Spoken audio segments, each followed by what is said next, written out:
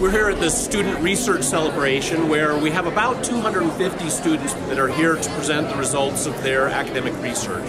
Undergraduate research is very central to what we do here at MSU. It integrates the missions of research, learning, and engagement, so students are able to put together their classroom knowledge and apply it to real-world problems.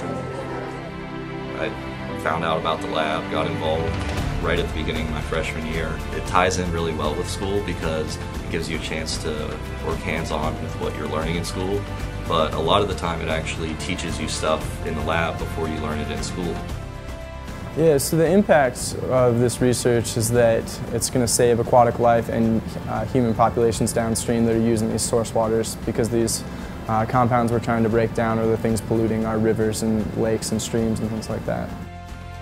So I work in the left port lab, and we focus on a disease called familial dysautonomia. It is devastating to neurons, particularly the pain and temperature receptors. So these individuals have trouble regulating their temperature and feeling pain. So our lab has created a mouse that can model the disorder so that we can do experimentations to try to see where these neurons are dying.